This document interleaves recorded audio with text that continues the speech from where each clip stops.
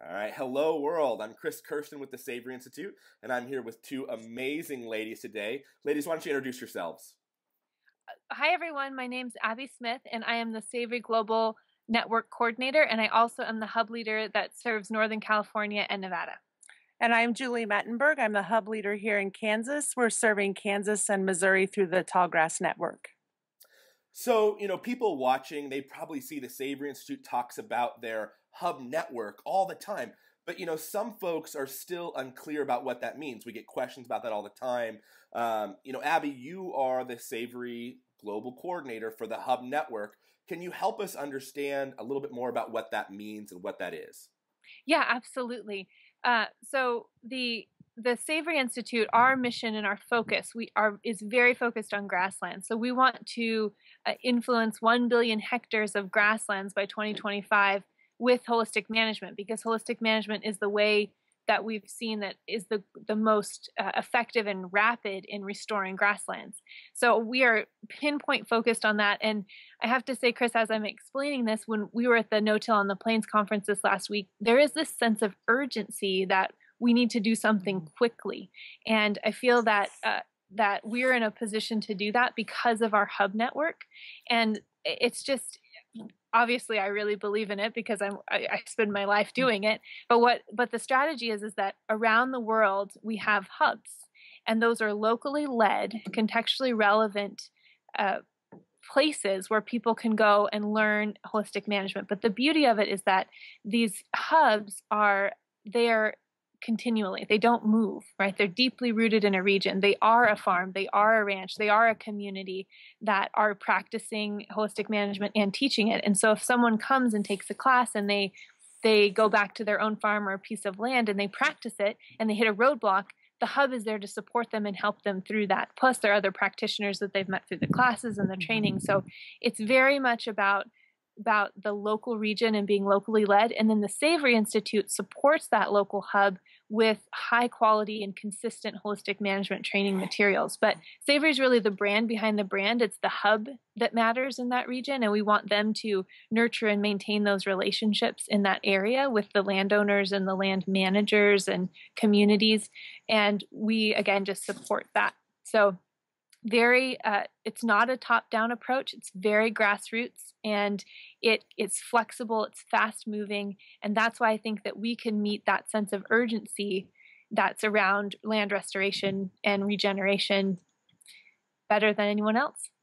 Right. So they're locally led and managed, they're entrepreneurial, and they sound like this amazing resource to the local community. Julie, tell us a little bit about the services that hubs typically offer in their region and how that works, how they engage with those local farmers and ranchers in their area. Yeah. So at our core, what we're providing is just on the ground, as Abby said, training and education. And folks can come out here and either just see it in action, and then as they engage, grow their way through it. And if they need courses, they can take courses. If they just need a little hand-holding through consulting or coaching, they can get it. We also offer contract management if there are landowners who really aren't present or not able to manage their own land. And then beyond that, we work with, we're finding ourselves really working in communities with entrepreneurs doing business development to try to fill other gaps in the system. As you work through holistic management, you naturally find that you're filling those gaps and finding those needs and log jams in local systems. So we're actually involved in local food system work and even getting into policy work in terms of people are saying, help us facilitate some get-together meetings to solve bigger community problems with holistic management. Mm-hmm. So really as a hub, looking to provide all the services and the niches needed here, we're finding ourselves taking the basic framework of holistic management and applying it in these different scenarios where we're really needed. But at the core, it's on the ground with land management, day in and day out, courses, consulting, coaching, and learning circles, getting folks together to support each other. And really, the Tallgrass Network is focused here in the Midwest on really forming that network so people can help each other and grow those connections through all of these activities. Right. Can I add something to that, Chris? Sure, of course. An observation that Julie and I made when we were at No-Till on the Plains this last week is that there are in our space, in this regenerative agriculture space, there are some superstars that are, they're promoting their messages and their methods and ways of doing things, and we think that's great. We love that's happening. There, someone in Julie's region is Greg Judy, who has methods and everything that are incorporating holistic management, but not really called that. But what we can do that's different is that we're about the service and the ongoing training. So it's great to go and learn those methods, but how do you know if they really apply in your context, on your place, for your family? So we can help people take those great methods and techniques that they learn from people who've really mastered those specific techniques, and then we can help them incorporate them and test and figure out if that's the right time and place to be doing those things. So we provide that complete holistic context that I don't see anyone else doing. It seems like a pretty amazing support system for ranchers and farmers in what we all can agree is an increasingly complex world. The food system and agricultural systems is changing across continents. Being entrepreneurial, they're not going to get bogged down with bureaucracy like many other organizations that are meant to be a lifeline do, but then they really get locked down in a lot of bureaucracy. So we're avoiding that. And then, based with the leadership being local, it's not someone coming from a faraway place, whether that's another state or another continent, saying this is how you need to change. But we're working with them hand in hand to be successful. Would you guys agree? That's how the program's working? 100%. Yeah, absolutely. I would agree too. And through our training, one thing we're training are champions and accredited professionals who we deploy out from our hubs. So as those folks gain their knowledge and certification, they go out and help more people, and that strengthens that network. But it's never about some program coming down and parceling it out. And the other piece is those programs go away. And I think we heard that too at this conference. And we all know that program that seems great for 2 years and then the funding's gone. Right. And these are self-sustaining entrepreneurial hubs that meet the needs of their region. So they're able to be self-sustaining because we have value. And we're definitely seeing that we have value such that people want to engage. And so that self-sustaining piece gives us a long-term residence here that I think is really starting to be appreciated and understood. And that's going to be incredibly powerful going forward. That's awesome. So, Abby, someone watching this right now might be saying to themselves, boy, I'm really ready to be involved in this at a higher level. What qualifications does it take to become a hub?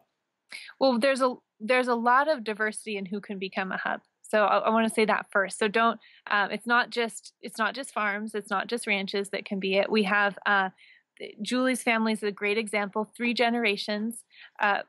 We're showing how we can do successful succession and family planning. So they're a great example because it's contextually relevant to Kansas, right? Mm-hmm. There's a lot of that going. So they have, they're doing grazing and cattle and all sorts of different enterprises mixed together. That's perfect for here. We also have Michigan State University, an actual university as a hub. We have ranches, we have communities. So the business entity is not important, but there are key elements that make a successful hub or requirements. One is that the most important is that you have to have a demonstration site.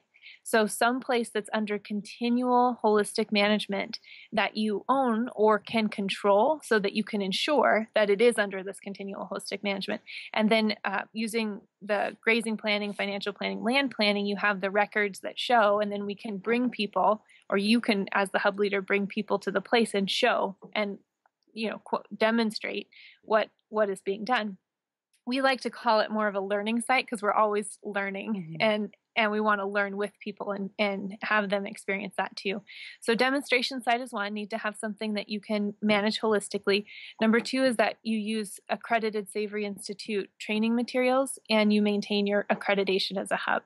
So and also use accredited professionals. And the reason is that we want to maintain that high quality and that consistency in what is holistic management, because it can get and has gotten in the past fragmented so that people think that they're practicing holistic management and it really isn't. It might be some offshoot of that, or maybe it's a component of it, but they're not realizing the full potential and power of it because it's not the consistent quality. So that's the second requirement of a hub.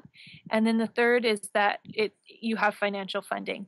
When I talk to hub applicants and people who are curious about the program, is I want to make clear right away is that Savory Institute is an implementation organization and a training organization. We're not a financial organization. So we do get questions about, do you have funding for hubs? If I have this great work, can you help me fund it? And the answer is that we would love to partner with you. We can provide information, we can provide case studies, and we can provide data to help make the project proposal or the case for it.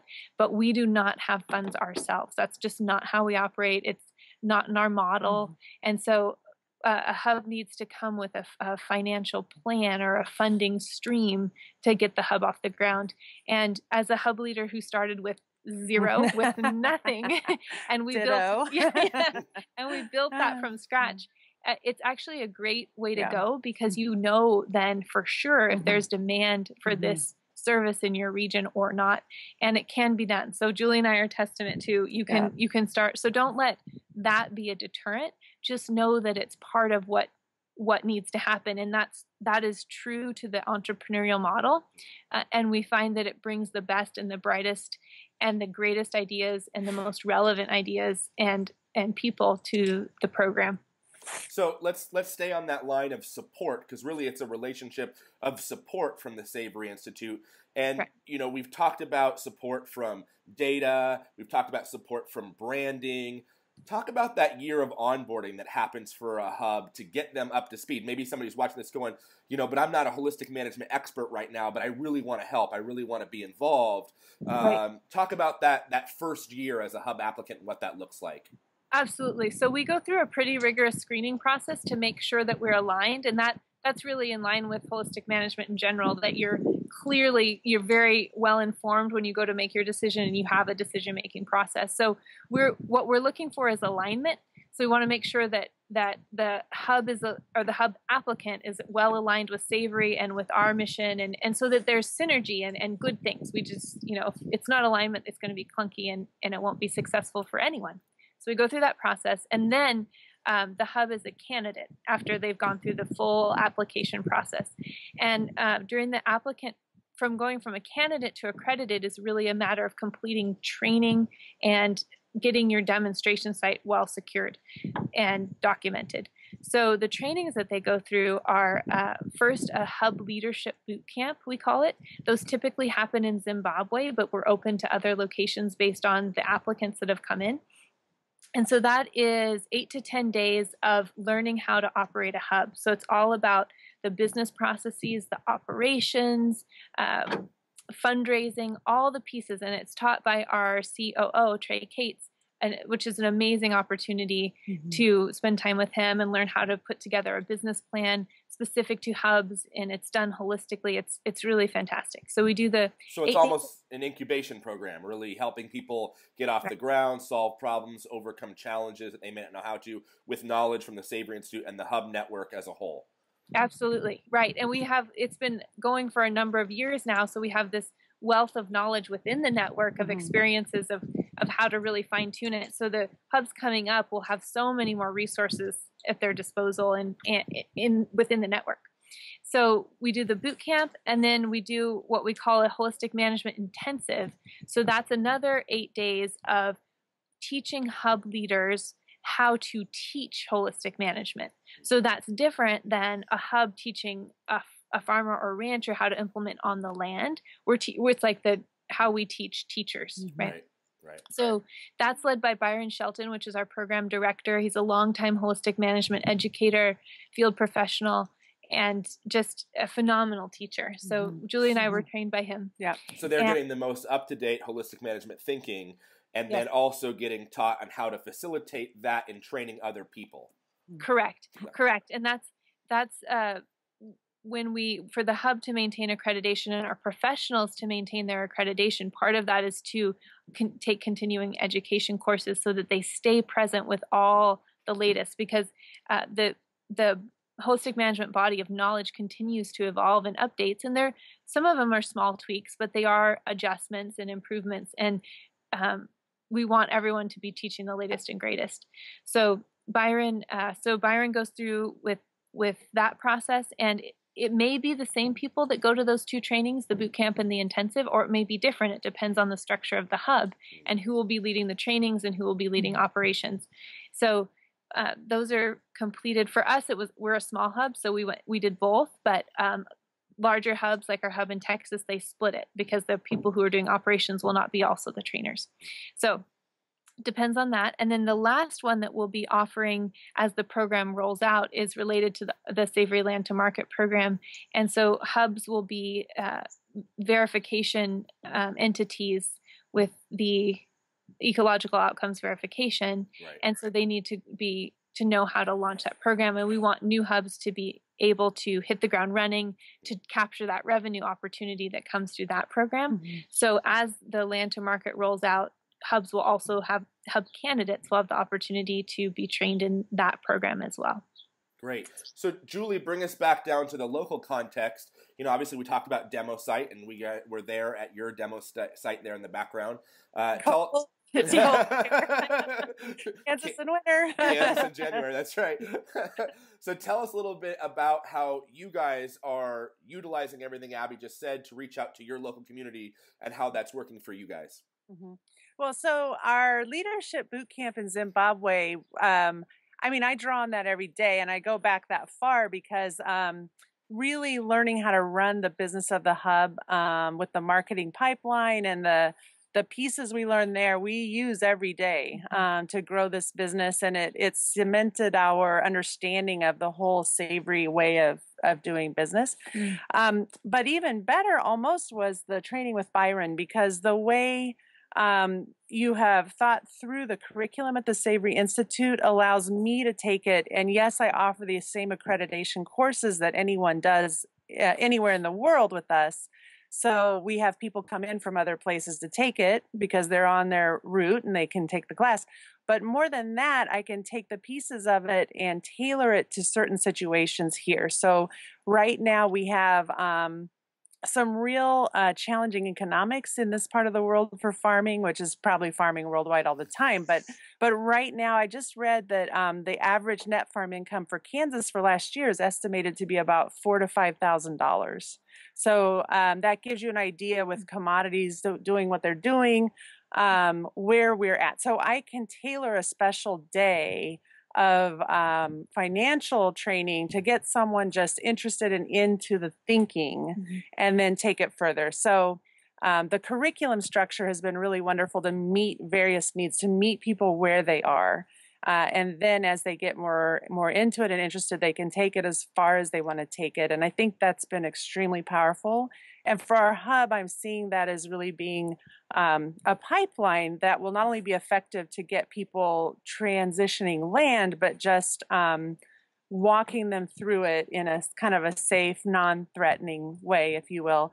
And then our hub is looking forward to the Land to Market program. So we're waiting for the details on that, and very excited for that training when the program rolls out.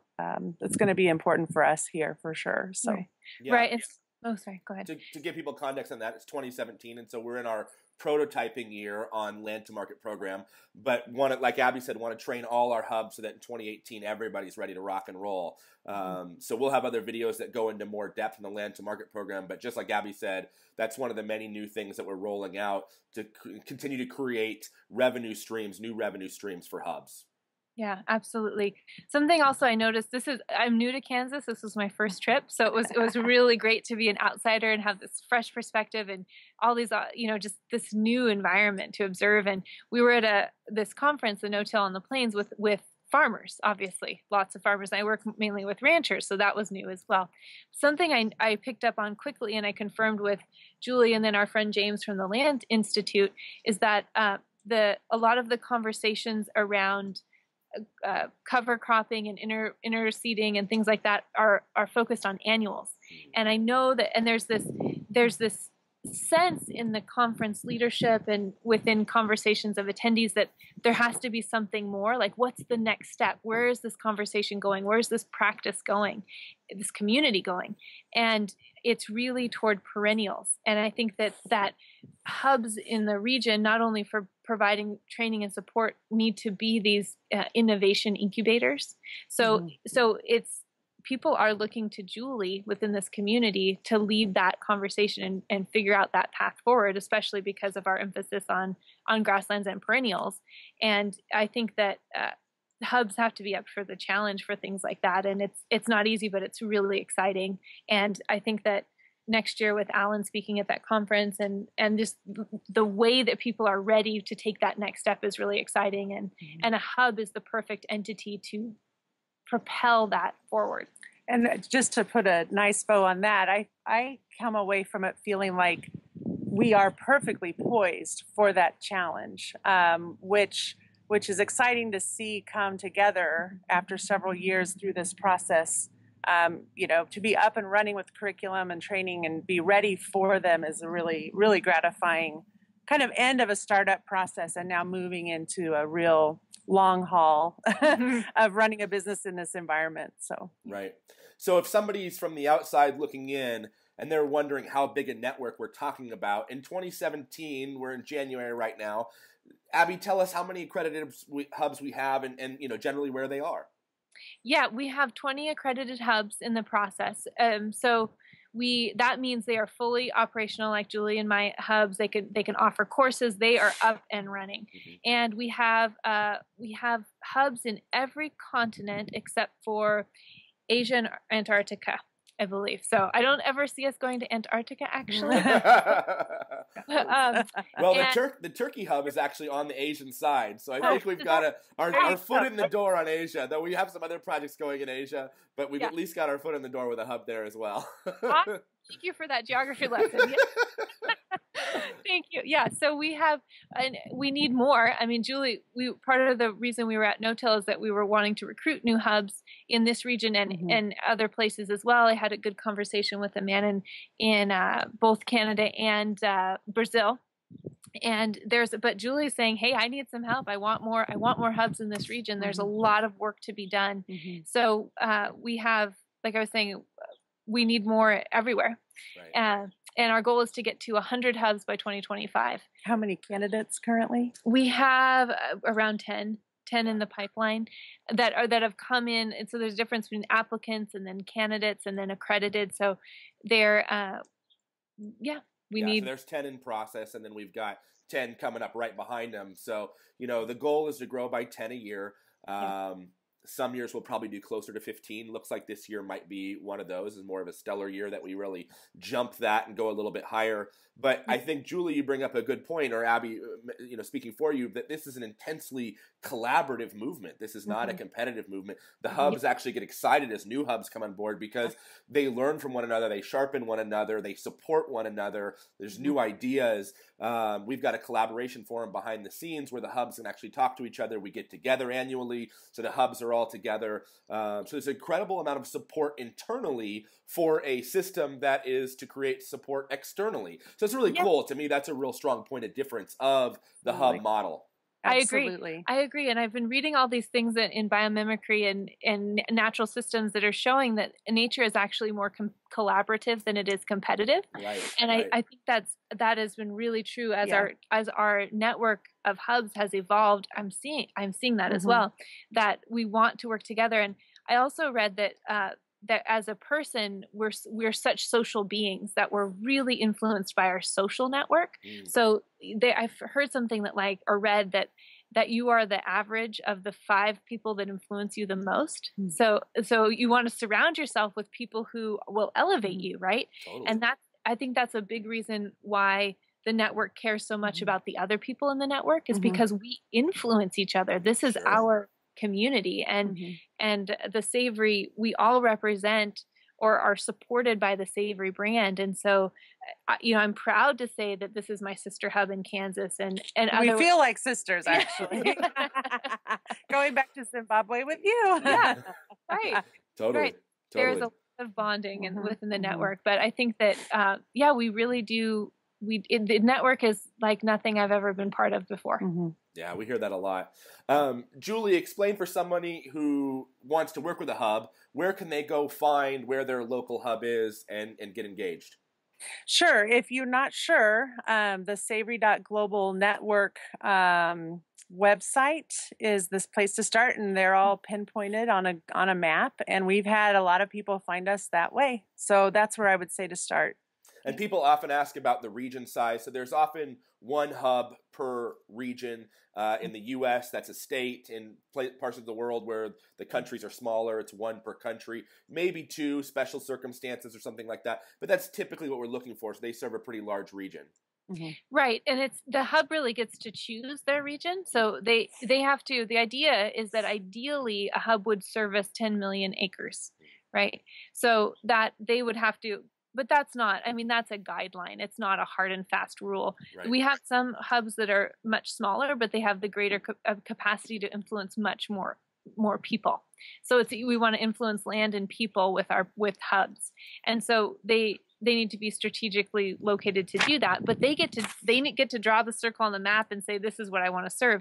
If there is a hub in an existing area, like say if we brought in, for example, a Nebraska hub, which would border Kansas, Julie would be the first person that we talk to about it. And so the existing hubs are always part of the conversation when a new hub comes on board that is in their, would be neighboring in their orbit. Right. So, and it does, you're right. They typically tend to be states in the United States, but sometimes we have some really, really big states that might need two hubs. So. Sure. So for someone who's watching this that's feeling super inspired at the moment and wants to apply and dig deeper into this, what are those next steps, Abby, to be able to go and get into the application process and start those conversations? Absolutely. So a quick and easy way is if they just went, as Julie said, to the Savory.global website and they go click on the network tab, or the URL would be savory.global/network. And then there's more information on each of our programs, so the Hub program, AP, and Champions, but there's a Learn More button and they can just enter their name and email address. Probably take about 2.5 seconds to do that. Big commitment of time. Yeah. And that will flow into me, and then I can connect with them and we start that conversation. There is also a online form that they fill out to formally apply, but I can send them that link. Yeah. Awesome. Well, that sounds great. This has been a good talk about the hubs and introduction to folks. Anything else you guys would like to add? Join us. I feel, especially in this region, and I'm talking about 10 to 12 states throughout the Midwest and Canada, the need is so urgent. And I feel like we had a lot of good conversations at No Till on the Plains to really reach this out further in the farming communities in these states, which the urgency is real. So speaking for my whole center of the United States, but I know other parts of the world as well. Right. So. I agree with Julie, and it's interesting for me as an outsider to come to our, the native grasslands of our country and to see how much of it is not grasslands anymore. And I think that's where this dawning realization of perennials and the emphasis on it is becoming so important. I think that though I've noticed that in my conversations with people around the world, from South America to Serbia to other places, that as the global network coordinator, the sense of urgency is not specific to Kansas. Everyone is feeling it, that we need to move and we need to accelerate this.